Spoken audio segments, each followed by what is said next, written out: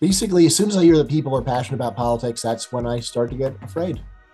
Like this has become like a religion. People are very upset, they're emotional, and upset emotional people make bad decisions generally. Like you wouldn't want to see your brain surgeon be like, oh my god. Or like, oh, this is going to be the greatest test of my abilities as a surgeon. Like, I don't want to hear that. No, I don't want someone coming in giving a speech. I want him to be calm, focused, do his job.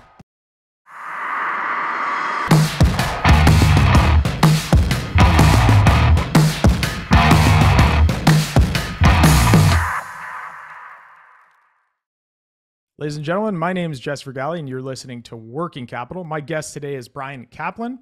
Bryan is an American economist and author. He is a professor of economics at George Mason University, research fellow at the Mercatus Center, adjunct scholar at the Cato Institute, and former contributor to Freakonomics blog and Econlog. He currently publishes his own blog, Bet on It. Bryan, how are you doing today? I'm doing fantastic. So for those that don't know, Bryan, your work, I got interested in your work quite some time ago. I think, I don't know, 08, when you wrote The Myth of the Rational Voter.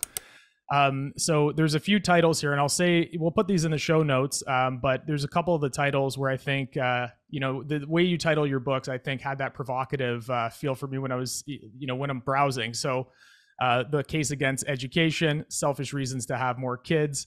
And then I believe the open borders was just open borders, the science and ethics of immigration, which was super cool because I've gifted that multiple times because it's in the form of a graphic novel. Mm-hmm.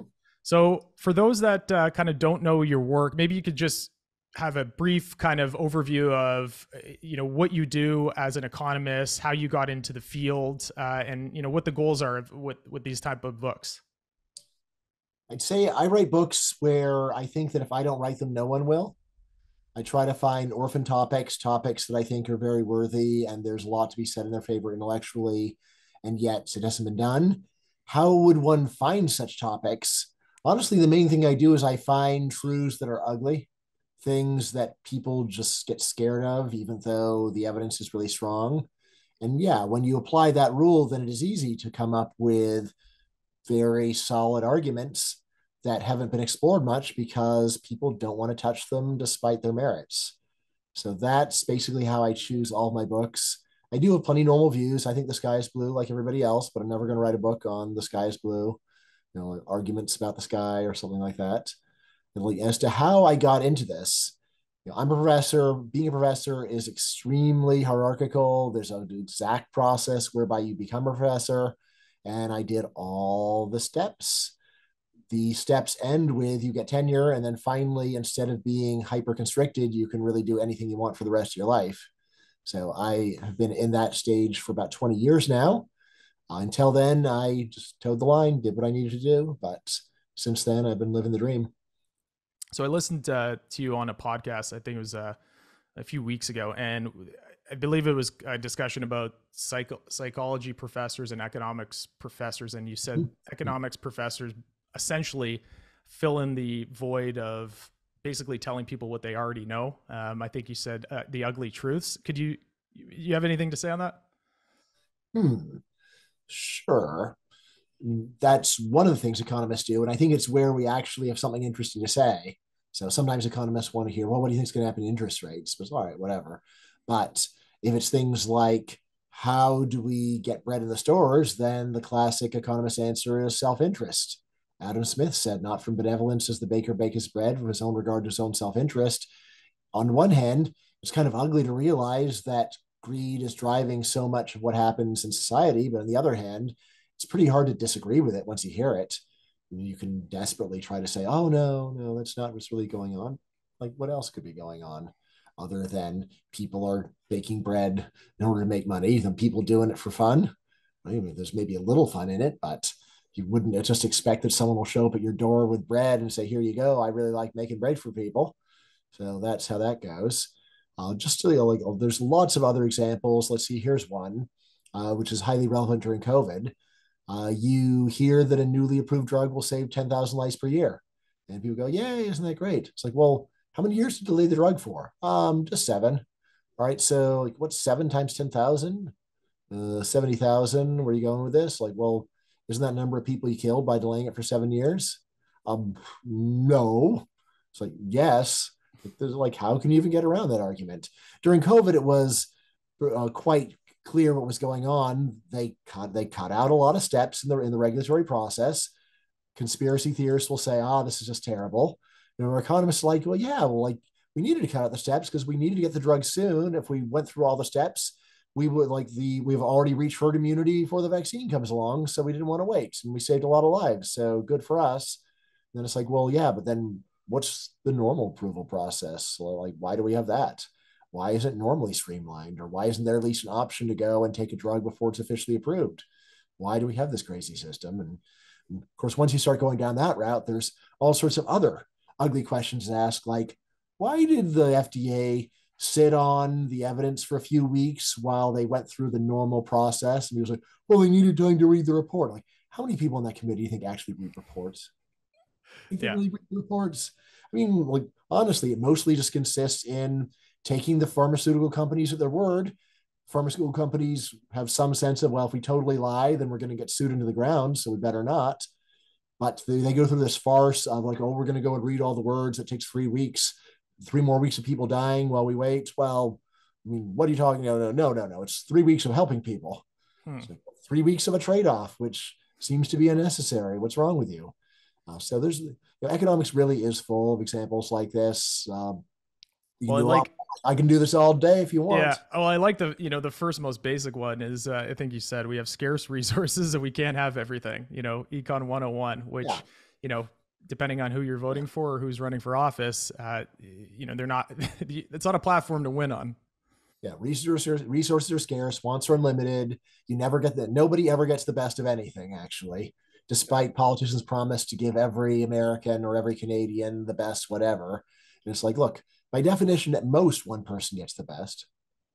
We can't all have the best, right? And usually not even that, because normally if we put a lot more resources into something, we could have done it, but we don't because we've got a bunch of different wants, and we settle for second best or 10th best or 110th best almost all the time.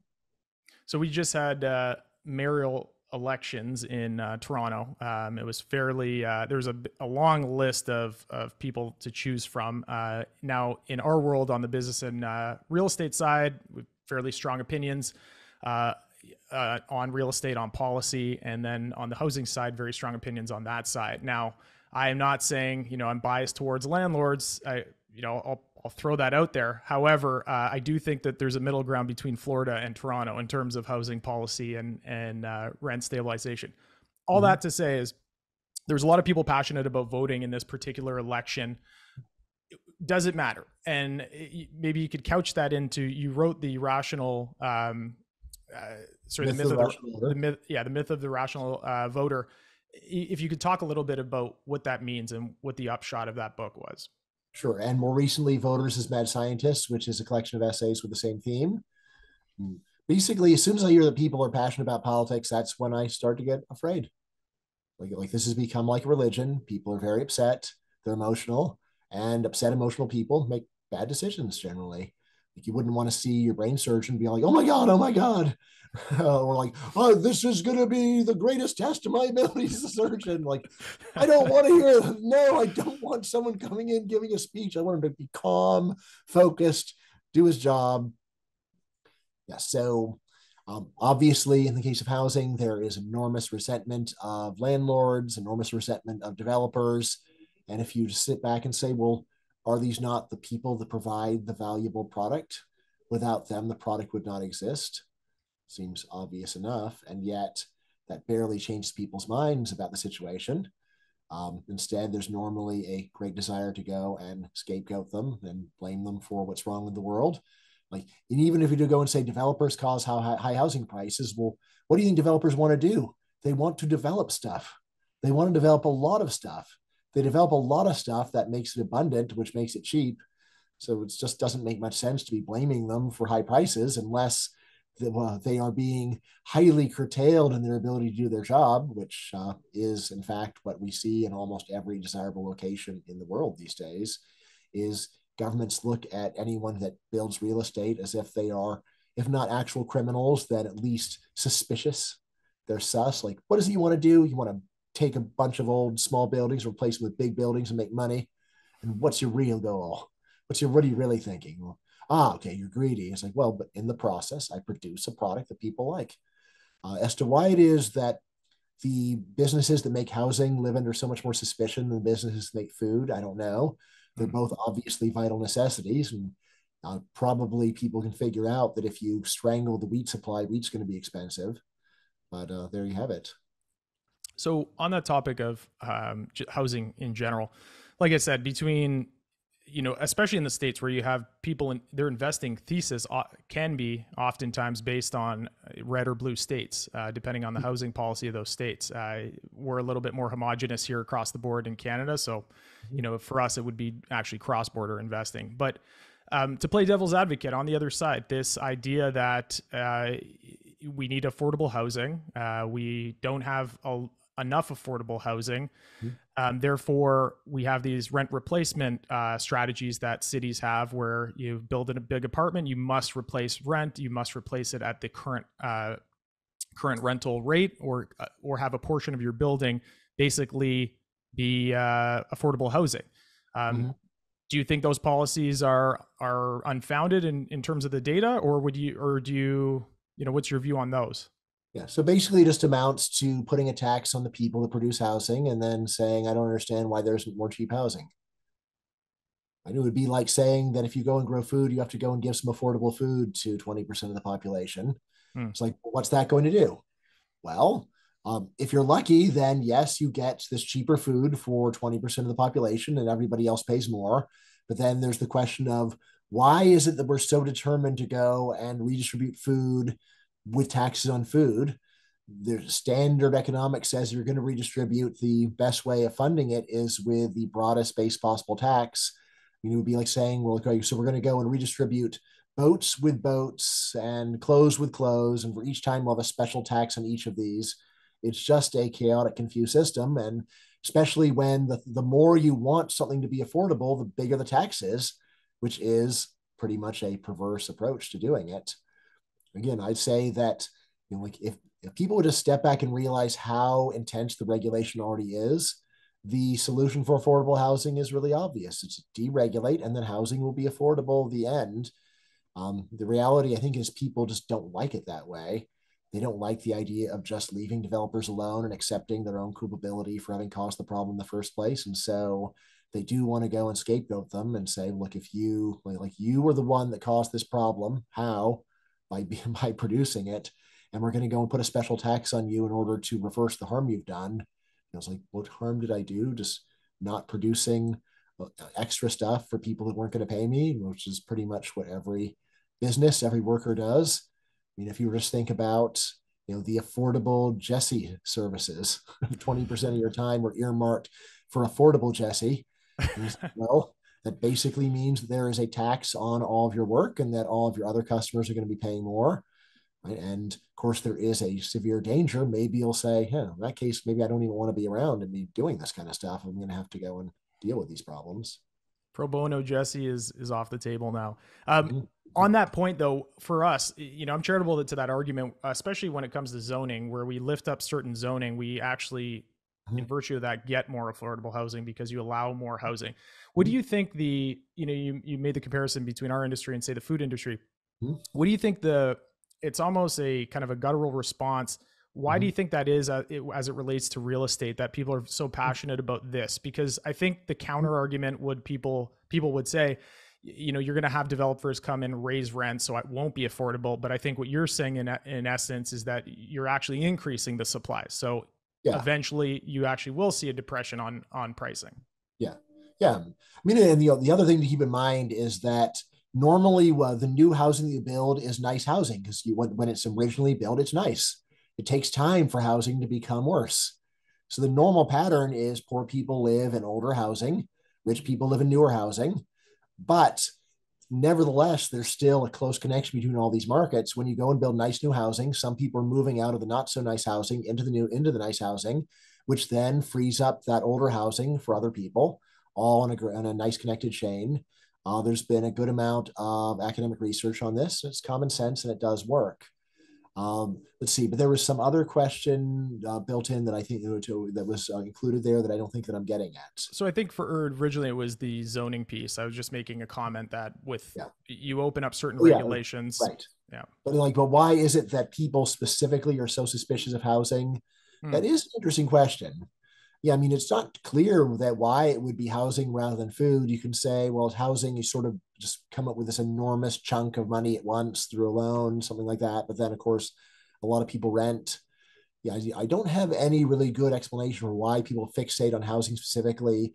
We do actually have some pretty good evidence that housing is the industry where people are at least close to maximally hostile to supply and demand stories about how it works. So like there was one study where they gave five different kinds of products. Like for used cars, people seem to be pretty amenable to a normal textbook story, where well, yes, if there's supply disruptions for the production of new cars, which means that people can't get new cars, which means they're going to go and increase demand for old cars, which means the price of the used cars goes up. That kind of story, it seemed like people were pretty accepting of it, and they didn't say it's just some plot to go and do something bad to regular people like me. As to why it is that people can go and apply the logic for cars but not houses, honestly, I think they can apply the logic in either case. It's whether they want to apply the logic. As to why there's special resentment of developers versus car dealers, I really don't have a good story about that other than to say it's just true and it's how it's just is the way that it is. I mean, I could have some sort of justo story about how, well, you look at housing all the time when you don't look at their cars. And it's like, well, you can't look at their cars. So I'll just say what we know is that people do feel this way. Understanding why they feel this way is not that easy to understand. I don't have the answer to that either. But my running thesis on developers is we view them a lot like speculators, which is Mhm. not unreasonable. But then I think there's a component of a power imbalance when it comes to a landlord tenant relationship, and I this is Well, anecdotal. what about for a food seller eater? It's like without food, you die. That's true. So Yeah, if you were inclined to see power imbalances, you might go and see anyone selling food, or like, how about water? It's like this guy's got the water. What am I supposed to do here? yeah, Like yeah, if I don't pay him, then I die of thirst. I mean, this is yeah, one I think where people I do think say, well, I could get water in a bunch of other ways, and you yeah. know, You so know, but then like, yeah, okay, well, there's a lot of places you could live. So and so what's really the difference? yeah. It's In definitely terms of this analogy between speculators and developers, I mean, there is one similarity where both are hoping that by the time that they're ready to sell, prices will be high. But there is this obvious difference of developers build stuff and speculators, almost by definition, are just buying and holding existing stuff. So I'd say mhm. there is pretty. I mean, like if you, I mean, Yeah, not there's anything wrong with buying things and holding them, but yeah. still, I mean, if someone did think that was bad, I'd still be confused about what they've got against building a skyscraper.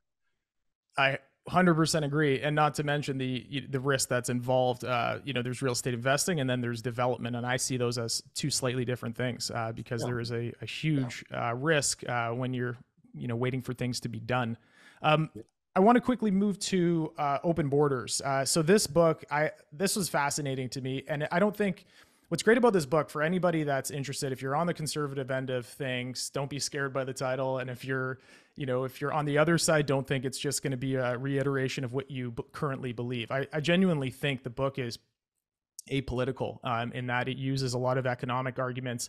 And what's cool about the book, I think I said it at the outset, is you did it in a graphic novel style. How come you chose that Mhm. route to kind of expound on some pretty complicated topics? Here's the problem. There's all kinds of high quality research on important questions that is written in an extremely boring way. Right. And so it basically just lives in a journal, unread, unnoticed, and having literally little influence in the world. One of the main things that I try to do as a researcher is to collect research that is intrinsically important, but it's just so either super boring as supplied, or it's just hard to see why it's important in isolation. And you need to put it beside a lot of other work. So that's what I really try to do in almost all of my books is I'm trying to assemble a lot of evidence that otherwise would be neglected and then present it in a more engaging way that actually gets people thinking about it and talking about it. I've done that in my earlier books, and I think I did pretty well. But nevertheless, I was thinking about, well, can I do better? Is there some other format? I'm a fan of this nonfiction graphic novel format. For example, there's the Cartoon History of the Universe in 5 volumes, where on the one hand, it's very accurate, any area of history that I know well, it has the facts right. But on the other hand, by combining words and pictures, it's more engaging. It teaches more per minute's worth of reader attention. It gets more time from the reader because it is more entertaining. So basically, you just get a much larger increase in learning, and I think probably in retention as well, because I think the visuals help people to remember. So anyway, since I was a fan of the genre, I did get the idea, well, maybe I could do it. I do have the problem I can't draw, but I just started making storyboards and felt like it was coming along pretty well. I managed to get my number one choice of artist in the world, Zach Wienersmith, who does the webcomic Saturday Morning Breakfast cereal. And then I was able to go and get my one and only New York Times bestseller, which is Open Borders. So it wasn't just me that liked it. If it was honestly super fun to write. Like when I do my regular stuff, I've always got writer's block, and like often I'll struggle. I'll just get a paragraph done in a day. But when I'm doing a graphic novel, never felt blocked. Always felt like I was moving forward in some way or other. So it is, and it just uses more skills. Lets you use your visual thinking. Lets you words. Just trying to go and reorganize things. So just a very fun kind of project. And that's anyway. So that's what I did for that. It was an experiment, and I think the experiment worked out really well. I was really gratified. Yeah, it's a super fun read, and visually it's great. When you wrote the book, and probably now, I mean, when you're asked on it, I assume that there's arguments that come up more often than other arguments. And I know throughout the Mm-hmm. book, it's been a couple years since I last read it, but you talked about people's concern with security, and then people's concern with driving down wages of the Mm-hmm. the population in the states, if we use that as an example. But in terms of the arguments that you find you're defending the most, how do those stack up? Hmm. Well, let's see. I'd say that you just talk to people that haven't thought about it very much. Most of it comes down to like they're going to ruin our standard of living. They're going to bring down our wages to rock bottom, and also they're on welfare. When you talk to people who are more into the issue, a lot of it actually becomes less quantitative, and they just start talking about culture, often in very vague terms and unwilling to be any less vague, but to say like we're not culturally compatible with them. Um, and really like my main answer to that comes down to the general principle, like actions speak louder than words. Let's go and actually see, is it really true that people are willing to pay a lot of money to avoid being around immigrants? I say it does not seem to be so. People seem to in fact be perfectly happy living right next to immigrants. You may say their culture is too different as well. It's not so different that you don't want to live next to them. If their culture was really crazy, you wouldn't want to live next to them. If they were cavemen or something, right? Cannibals, then yeah, then you really would want to get out of their neighborhood. So in my view is most of this just greatly overstated. If someone were to say, look, being in an immigrant neighborhood reduces my demand by 2%, and I say, yeah, okay, I can believe you. Hmm. But is that a good reason to take drastic action to go and do anything if it bothers you by 2%? I think there's, in politics, usually there's just so much hyperbole, people acting like it's the end of the world when really it's at most some marginal issue. So, right. And also never considering, well, think about who else your neighbors could be. They could be natives who are a pain in the neck. So, what about them? Yeah, and I think from the book you make kind of a not a social justice, but a justice Hmm. argument that you put all those concerns, and then you put them against the fact that you have somebody that's in dire Yeah. poverty in one situation in one Mhm. area and could be not Yeah. in another situation. And I'm not sure if it was in your book or writing of like the actual practical implication of having open borders or something close to that where potentially you could sponsor somebody coming over. Was there Mhm. any kind of discussion on the mechanics of how something like that would actually work for immigration in the States or Canada? That's a great question. So I don't think I even mentioned sponsorship in my book. Obviously, it's a pretty obvious, it's a pretty natural idea. Um, the person that is best known for that is, see, the book is Radical Markets. Yeah, Glenn Weil and Eric Posner. Hmm. So they have a proposal which I like very much, where they just say, like, every citizen of a rich country should be able to go and sponsor one immigrant, or maybe every adult. Right? Now they go into a lot of details about how this would work. Honestly, I like it just because if you know anything about the supply and demand for immigration, if you had that many tickets to go and admit people, then the price of the ticket would be almost zero, and it basically would be like open borders. In particular, as long as you could go and sell it to someone else, if you've got for the U.S., if you have like 300 million immigration tickets available, and then you sell them to someone else, and then resells them, the price is probably going to be like $10 because there aren't three. While there's a lot of people want to move to the U.S., we don't have 300 million people that want to move anytime soon. Right. So, I mean, really, I like the idea, but more just because it is tantamount to open borders. Again, like a much stricter version of this would be something like every individual is able to go and sponsor 5% of a person. And then you have to assemble 20 permits to get one person in. Then the permits would have value. But essentially, if you just make too many, if we had a trillion permits, then they would be free because there aren't a trillion people on Earth. So then everyone could have one. For some reason, I think in our climate, that's the paper that gets published, the 5% of somebody paper. Yeah.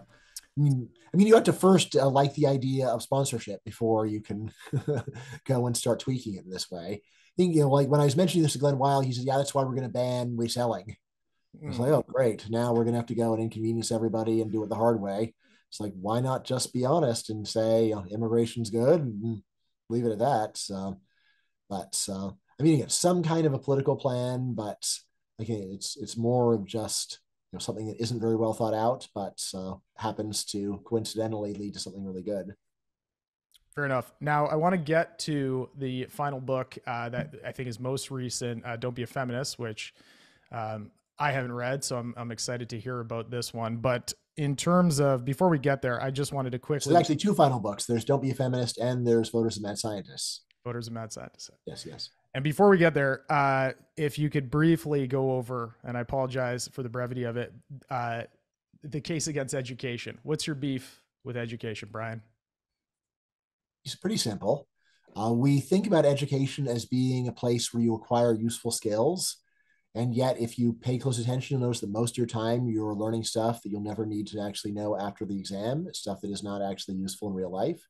Then there's the puzzle of why is it that labor markets care so much? Why do employers care so much about your performance in school?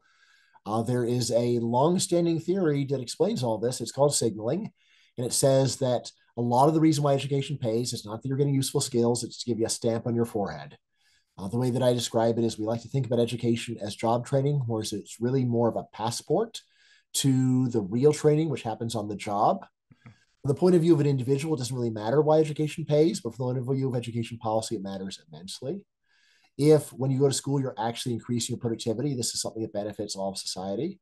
On the other hand, if you are just getting stamps in your forehead, education creates credential inflation. It just means that the more education people have, the more you need to not have your job application thrown in the trash. And that's what I say has been going on in almost all societies since World War II anyway, is we keep pumping up the amount of education in the population in this futile rat race, thinking that if everybody goes to college, then everybody can get a really good job. And the reality is that's not how it works. The reality is that we now just have a whole bunch of menial jobs where you still often either need or it is better for you to have fancy credentials, even if you're just a waiter or driving an Uber. Right? So that's the problem, is essentially just wasting a whole pile of taxpayer dollars and a whole lot of student time to end up in the same place we could have gotten just by starting life at an earlier age. So that's my real quick case against education. For the economics professor, would that be the dead weight loss there? Mm-hmm. Okay. Is the dead weight loss. Yeah, I mean, so like it is striking if you just go and read autobiographies from people from the 30s and 40s and just see how young people are not just working, but they are already rising up the ladder and just doing amazing things with their lives.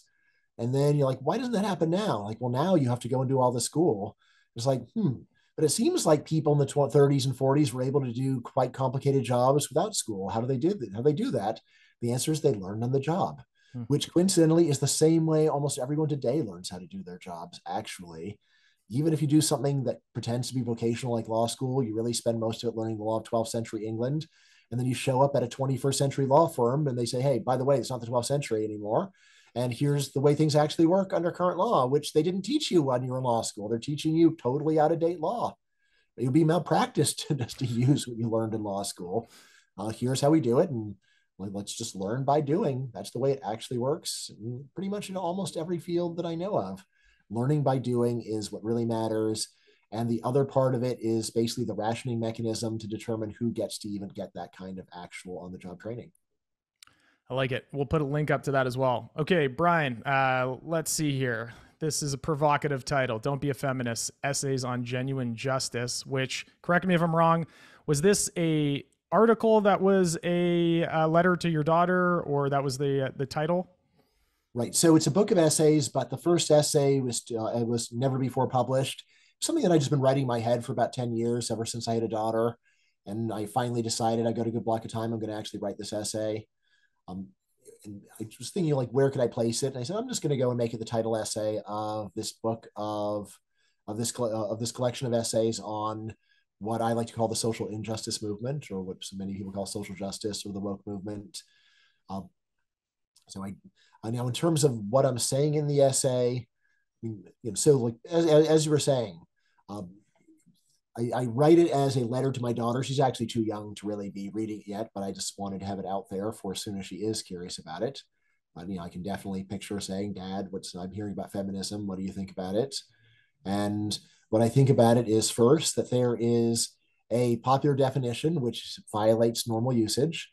There's this popular definition of feminism is just the view that men and women should be equal, which feminist Louise Perry admitted this is a definition that would appeal to all except the most reactionary Saudi sheik. And it's such an inclusive definition. Well, Hmm. who disagrees with that? Yeah. I actually found public opinion data where like 95% of Americans who say they are not feminists still agree that men and women should be treated equally, which I shows this is a terrible definition. It's like calling your newspaper truth and then saying, "Oh, you disagree with truth." Hmm. It's just a language game. It's not a good definition of how people actually use the word. What is a good definition? The definition that I propose is just this: feminism is the view that our society generally treats men more fairly than women. I think it is a very nice way of capturing what is it the feminists are saying. They have complaints about the relative fairness of the treatment women receive. And what is it that anti-feminists are really saying? They're saying at minimum, I don't agree that they're being treated unfairly, or maybe they think the unfairness goes the other way, or at least it's like, I'm not sure enough to really weigh in on this. So I think that is the real divide between those two groups. And once you think of it that way, then the question is, all right, well, who's right?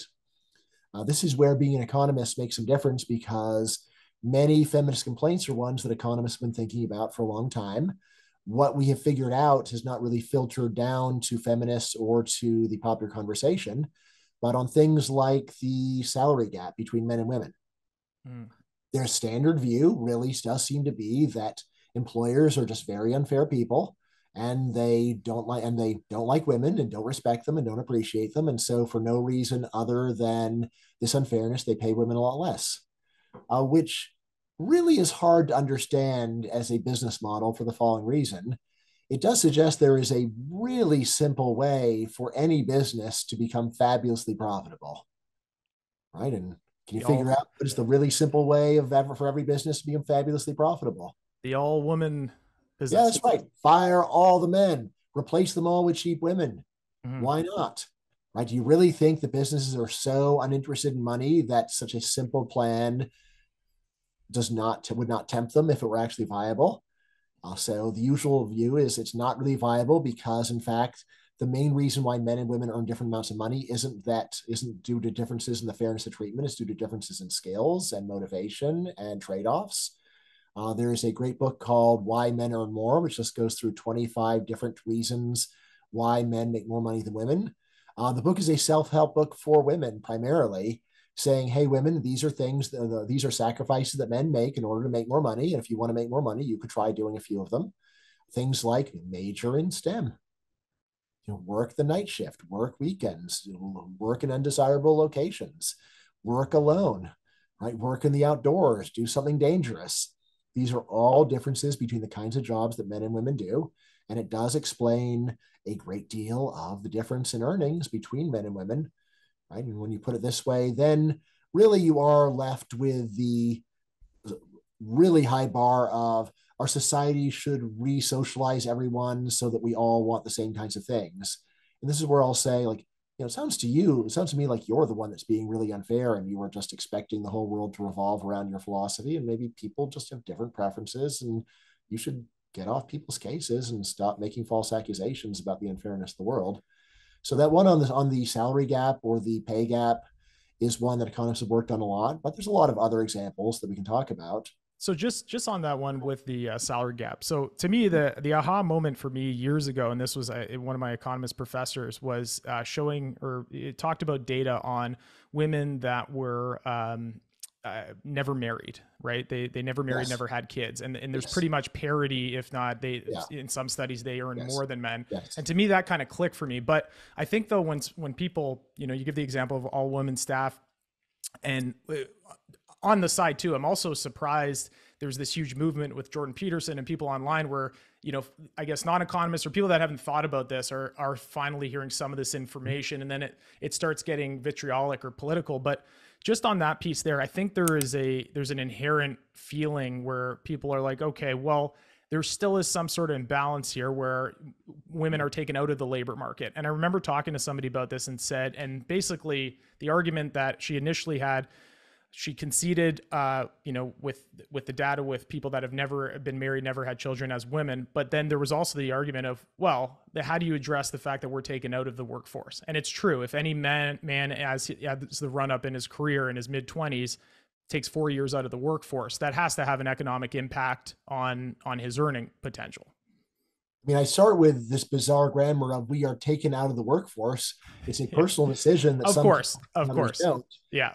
And it's also one where you say, So on the one hand, it's true that there is more of a social expectation that if you're going to have kids, that women will go and take time out or switch to part-time work. On the other hand, suppose there was a man who said, hey, I would like to go and get this deal. I'd like to have a woman go and work full time while I stay home and take care of kids or only a part-time job. Good luck with him getting that. Right. So you'd say that if there is unfairness, it goes both ways. And we just have this strong tendency to be hyper focused on any complaint that women might have without considering are there analogous complaints that men might have. And then, as I say in the essay, there's really two different ways that you can look at this. One is to say, man, the whole world's so unfair. Men have a lot of good complaints, women have a lot of good complaints. The other one is to say, maybe you should take some responsibility for your life and say, look, I have these endowments, I've got these opportunities. I'm going to make the most of them, and I'm not going to go and complain about the fact that the world owes me stuff. So yeah, so like men have a bunch of opportunities that women don't have. Women have a bunch of opportunities that men don't have. We could either argue about who has it better, which again is sort of the normal argument is really just a very one-sided. These are all the ways that men have it better. Hmm. The response to that can be actually you're missing out on half what's going on in the world. There's a bunch of analogous complaints for men. I do that, although my hope is at the end of the day, everyone will stop complaining. Sort of my dream. And just to realize, for any complaint you got, there's probably another person similarly situated on the opposite side who has a similarly reasonable complaint. And once we accept that everybody's got problems, the whole world just looks very different. And like it does help people to get responsibility for themselves. I've been arguing with feminist Louise Perry. She granted a lot of my points, and he said, well, but women label under the status insult, and the status insult that she said that women feel is that they're considered childlike. So on the other one hand, she admits, like people are actually nicer to women. They care more about women and their welfare, but still there's sort of a condescending or patronizing attitude that society has towards women. And I said, okay, well, maybe there's something to what you're saying, but if we're looking around for status insults, what is it like to be a man? I said, well, if people think of women as somewhat childlike, we think about men as somewhat beast-like. And yeah, I would prefer to be seen as being a Perhaps child that is toxic, a Bryan. beast. Yeah, right. I mean, I think I was telling her in this interview, once I just went to high school where my sons were taking a test, and I just sat there waiting for them to finish in order to pick them up. And I actually got a school monitor to come over to me and says, sir, we've received a complaint that there was a man sitting here. And I couldn't help but laugh. And I like, yeah, guilty. And then I explained, I say, well, I'm a dad. I'm waiting. My sons are taking a test. I'm here to pick them up. If I was just a woman of the same age sitting there, everyone would have said, obviously, that's a mom, totally harmless. For me, since I was a man, they said, oh, that's sort of threatening, sort of well, how are we to react to this male human sitting there? Feels It's like like, a Simpsons yeah, bit. if there was a tiger there, we would do something about it, wouldn't we? Now I could have gotten really upset about it, but I said, all right, well, like, all right, fine. Statistically, there's probably some greater tendency of a guy to be a threat. I mean, I think it's still pretty low, and you guys are kind Mm. of paranoid. Um, So but that, I think that does illustrate that, these status insults are all over, and you can either dwell on them and feel sorry for yourselves and get angry at the world, or you can go and realize, well, look, it is a minor problem that I have. Most people have either the same problem or a similar problem, and I'm just going to make the most of my life without making a federal case out of it. fair enough. We definitely have to have a chat again to delve a little deeper on these. The last point on this book, you talked about a bit about kind of the backdrop of a bit of a woke culture Mm. where we're going in that direction. And as Especially an Canada, right? yeah, Canada's a lot worse than us. I was going to say, as an outsider looking in, I feel like the passion and on both sides is seems more obvious when I'm looking at the states. But to your point, I think that a lot of this is it's North American, I think, in term or global in a lot of ways. What's your working definition of woke, and and what's the issue here as you see it? It's an extreme version of a particular kind of leftism. It's not like Marxism Leninism, where it's really focused on economics. It's very heavily focused on the idea there's a list of oppressed races, oppressed sexes, oppressed gender identities, ethnicities. It's underlying it is the strong assumption that in a fair world, then the average performance on all desirable things would be equal for all groups. This is nonsense. Um, in a way, I think people realize it's nonsense when they come up with notions of systemic racism or systemic sexism. Is kind of the idea of that is that's what you say when you realize you don't really have good evidence of actual intentional unfairness. Right. So while in a sense, saying it's systemic racism makes it sound worse, but the whole idea of it is supposed to be it's not conscious. No one sits around thinking I don't like that group. Rather, it's just the way the system works out. But then again, it comes down to, well, why do you think that it couldn't just be that some groups are better at some things than others for a long list of reasons? If you see very few Jews succeeding in boxing, why would you think this is systemic religious bigotry rather than Jews aren't very good at boxing, for which is possible for many reasons? I then think that a key part of wokeism is trying to use fear and intimidation in order to get people to not ask these really obvious questions. So I think that's a lot else is what's going on. I mean, probably the simplest way of thinking about wokeism is that it is a religious revival of a political philosophy that's been around pretty well for about 50 years. But like with other religious revivals, it's a time when people go back to the fundamental views of it and say, like, these are so obviously true. This sinful world is failing to recognize them. I'm really angry about it. We need to go and rise up and do something about this. So, I mean, I think of it as something like the rise of Islamic fundamentalism, where you've got a whole society where people kind of accept that this is the right philosophy, but most people are fairly apathetic and disinterested and don't want to really make a lot of sacrifices for it. And then some so-called radicals come along and say, "Oh, thou sinners! Well, like we know that that we're right, but you don't have the steel to go and actually live it." Hmm. Um, my general view of all these movements is, in a sense, that while they claim to be radical, they're actually very conservative, and they really don't ask the question of, yeah, maybe our whole society was just totally wrong from the beginning, right? So, like, you don't become a successful radical Islamist in the Muslim world by saying, yeah, maybe Quran's made up, right? And similarly, you don't become a radical politician or radical political activist in the U.S. by saying, yeah, maybe all blaming the problems of the world on racism and sexism was wrong from the get-go, which would really be a much more radical thing to say, but Hmm. super unpopular. Instead, normally radicals just accept whatever is the conventional wisdom of their society and then demand a literal interpretation, which is a lot of what fundamentalism is about. So whereas 15 years ago, I think even then the normal view would be, yes, in a fair society, all races would have equal incomes. But it's like, yeah, okay, well, that's just it doesn't happen. Oh well, let's just live our lives. And then more recently, it's like this is totally intolerable. We know why there's inequality. It is because of this horrible unfairness of our wicked society. And if someone were to say, well, is it? Are there Hmm. not other explanations? Right. And Yeah, and I think there's been, at least for, when I was in high school, it was say 20 or even 25 years ago, that recently there was this, you mentioned left and right, which, you have a Mhm. book on, somebody might say Bryan Caplan, he must be far right. And then you have a book on open borders. And there's this, I agree with a lot of your analysis on these topics.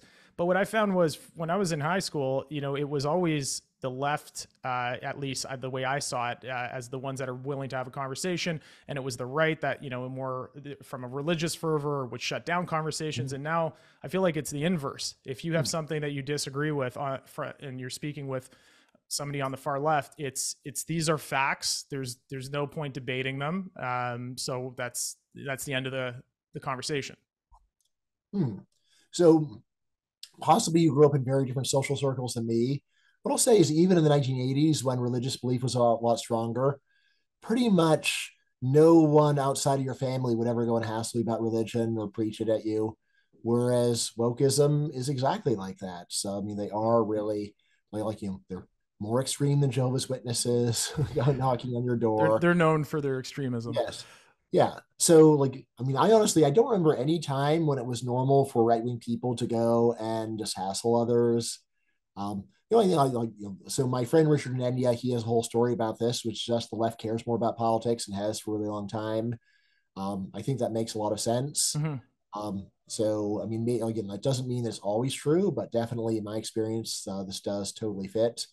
Where the left wing people, they just care more, right? Which, they may say this is our virtue that we care more. It's like, well, maybe it's a virtue if you've got the answers figured out correctly, and then you combine that with motivation to go and fix problems. On the other hand, if you spend only a few minutes thinking about whether or not you're right, and then the rest of the time trying to win, well, that's a very poor way to allocate your energy. You really should do a lot more checking of your own starting point before you start trying to go and change things. So maybe you're just making things worse. All right, Bryan, we're going to have to leave it there. For listeners, if you could let them know, and we'll put these in the show notes, where they can, reach out to you or find any of the, any of the books you're talking about. Where can we send them? Yeah, so all of my books are available on Amazon. So that includes the major books that you're talking about. I also, in the last 2 years, have come up with 4 new books of collected essays. Those are real cheap. So there's just $12 for the paperback, $9.99 for the ebook. There's 4 more of those books of essays that are forthcoming in the pipeline. Then I got 2 more books coming out. And then also I have a Substack at it's just a bet on it. That's basically I do stuff about 5 days a week on that as well. My guest today has been Bryan Caplan. Bryan, thanks for being part of Working Capital. All right, my pleasure. Great talking to you.